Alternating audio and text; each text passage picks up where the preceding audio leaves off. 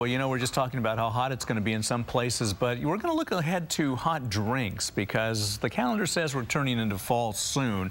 And cider is a very hot drink in the Bay Area. And here today to share Yelpers' favorite local apple-based beverage, Abby Schwartz from San Francisco Community Manager for Yelp. And Abby, you know, it is kind of a disconnect right now, but we can look forward to cooler temperatures. We're going to talk about some soft, hot ciders and some hard, cold ciders today that are also equally as refreshing. So, fantastic.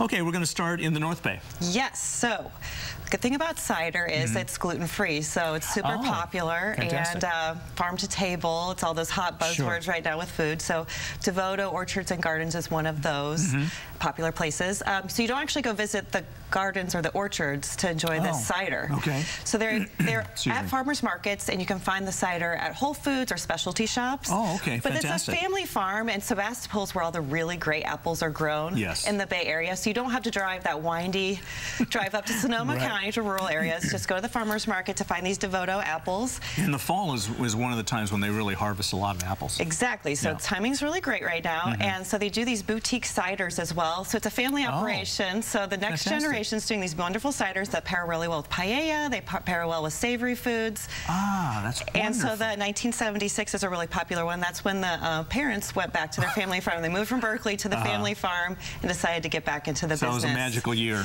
Yes, so I recommend the 1976, and Yelpers are very big fans of their offerings at the farmers markets as well. Okay, let's go to the South Bay now. Tell us about that. Yes, Rabbit's Foot Meadery. Rabbit's Foot, I love it. And Red Branch Cider. So they're one and the same. It's just an offshoot. So you can actually go to Sunnyvale and go to their tasting room and sample. So we like to, as Yelpers say, it's a tasting room. It's not a bar. Just go and have a pint. But they do more than just apples. They do raspberry, hard, black cherry. And again, this is hard cider. So, or you can try some mead if you're more of a wine drinker. Some mead, that's honey-based, isn't it? Honey wine. So it's on the sweeter side.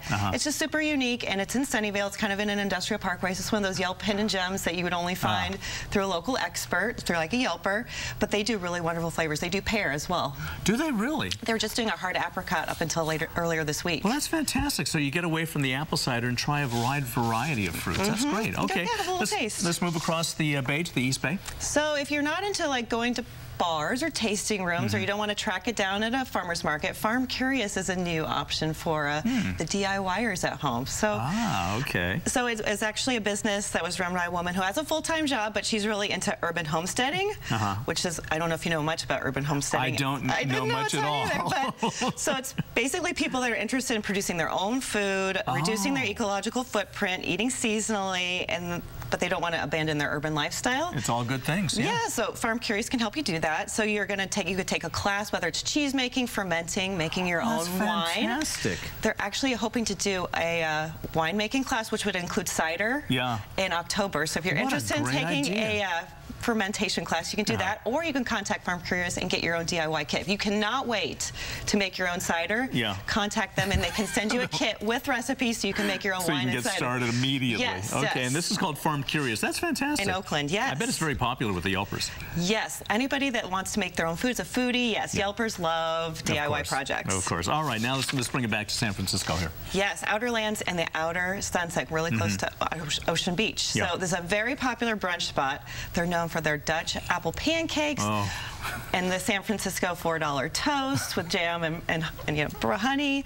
But this is also a really popular place to get, they brew their own cider, and it is ginger, lemon, apple cider. So this is a hot cider. That sounds great. It is, and this is a soft cider, so you can drink it on its own, or you can have it spiked with bourbon if you want a cider cocktail. So you can go either way. Okay. And one Yelper said, in addition, their hot ginger apple cider is something I can probably drink jugfuls of. It warms you up while giving you an extra little spice that is refreshing and amazing. I agree. There is something about apple cider on a cold day or evening that just really hits the spot. And you're not going to overdo it on cider. Right. You never hear of people getting too crazy on a pint or two of cider. Not only that, it's gluten-free, and that's a real big deal to Yelpers and people in the community who want to keep it healthy. And it's easier to justify if you have a little extra drink. Exactly. Yeah. All right, Abby, thank you so much for sharing everything we need to know about cider. Here in the Bay Area, local cider. As we turn the calendar here. All right, thanks a lot, Abby. Cheers. We'll be right back.